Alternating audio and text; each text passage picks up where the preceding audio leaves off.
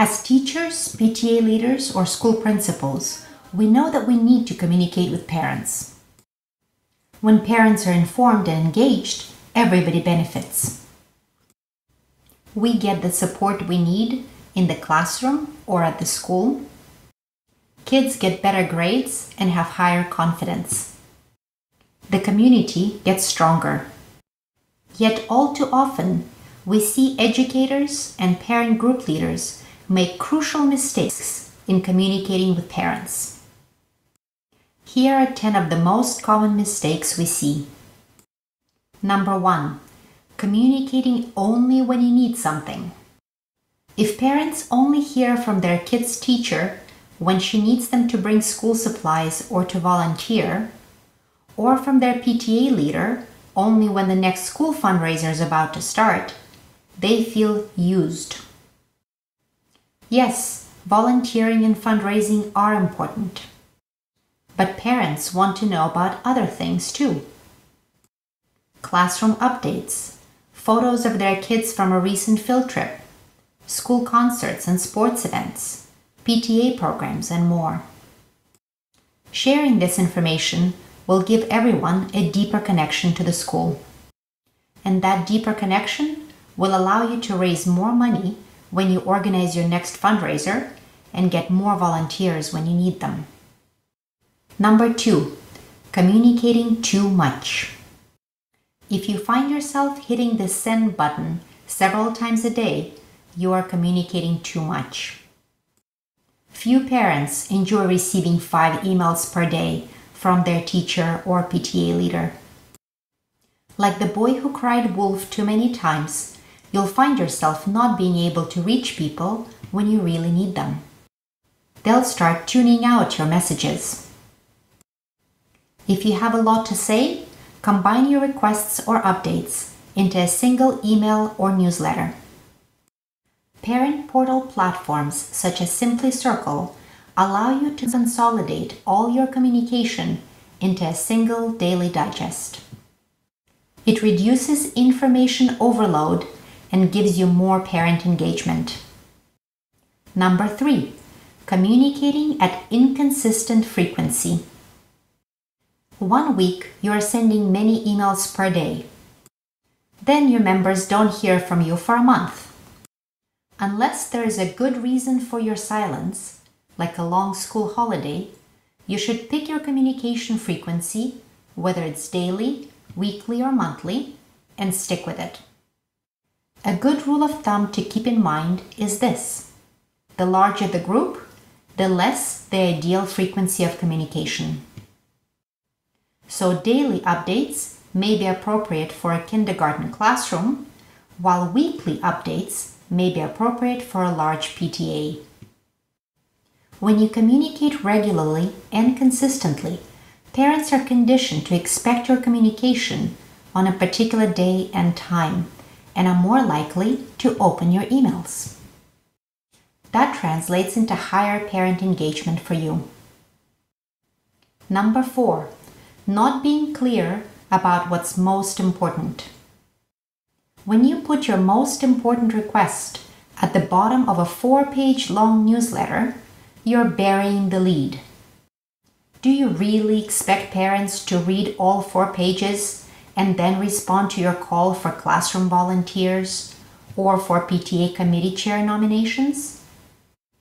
Instead, put your main request at the beginning. It should appear both in the subject line and at the top of your email or newsletter. Even if parents are quickly scanning their emails, they won't miss the main point or the main request. Number 5, making it difficult to take action. The whole point of communication is to drive parent engagement, right? So make it as easy as possible for members to engage.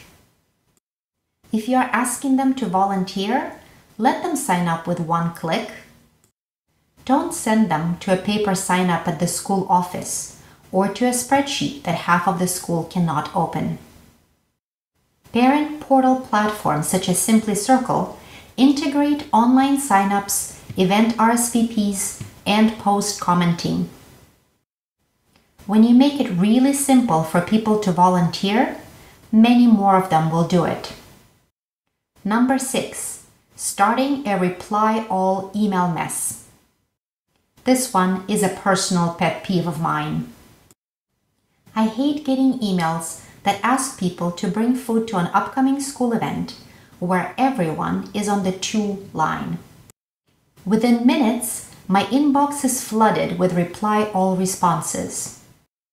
I will bring watermelons. I won't be attending. What kind of cheese should I bring? Instead, use a platform like Simply Circle. It allows people to easily sign up to bring items or to volunteer without the reply all mess.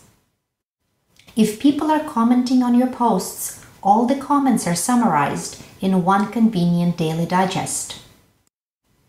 If you must communicate by regular email, then at least put everyone's email addresses on the BCC line. This way, when people reply, the reply goes just to the sender and not to everyone on the list. Number 7, not respecting people's privacy. There is another reason why you should put everyone on the BCC line in your email communication. It signals that you respect their privacy. People are rightly paranoid about their privacy. So either move everyone to the BCC line or use a service like Simply Circle. It hides email addresses while still allowing everyone to communicate. Number 8, not providing easy opt-out or unsubscribe options. In 2003, Congress passed a law called CAN-SPAM. The law requires senders of commercial messages to let recipients unsubscribe from unwanted emails. While classrooms, schools, and PTAs are not commercial entities that are bound by CAN-SPAM law, it's still a good idea to let people opt out. Here is why. If you irritate people with frequent emails and don't let them get off of your mailing list, they will mark your email as spam. Too many spam complaints will ruin your email deliverability. That means that all your emails will start landing in people's spam folders. Needless to say, not being able to reach parents is bad for business. So let people unsubscribe if they want to. Number 9, making mistakes in your communication. Spelling or grammatical errors make communication look unprofessional. Fortunately, these errors are easy to avoid. Just run a spelling and grammar check before sending anything out. Also, be sure to check your email for accuracy and completeness. You don't want to have to contact 1,000 people with an "Oops, I got the date wrong" email. Remember, once you hit that send button, there is no way to unring that bell. The email is out. Number 10, leaving some people out. Make sure your communications include everyone. For example, PTA leaders should not limit their updates to just paying PTA members. Everybody needs to be informed about school and PTA events. In fact, if you keep all parents in the loop and make them feel like part of the community, they might decide to join your PTA or to volunteer more at your school. So make sure to include everyone in your communication.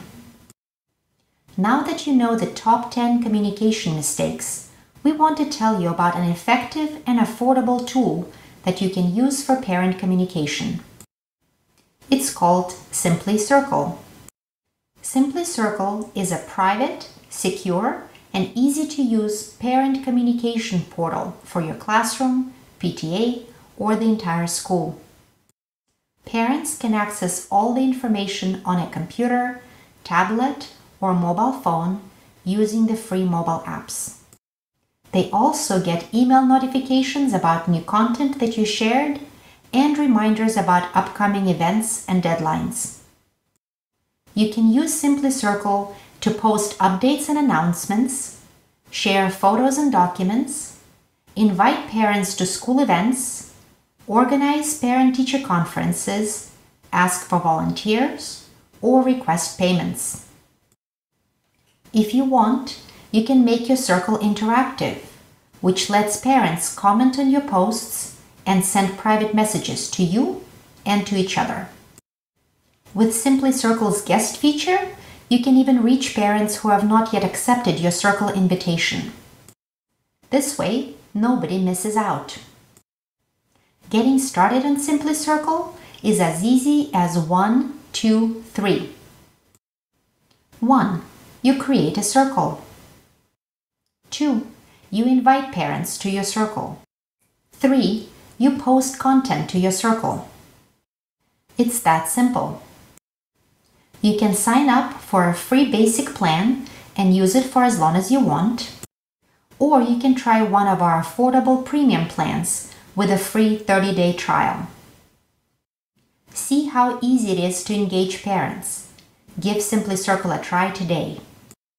Visit www.simplycircle.com. Happy communicating from all of us at Simply Circle.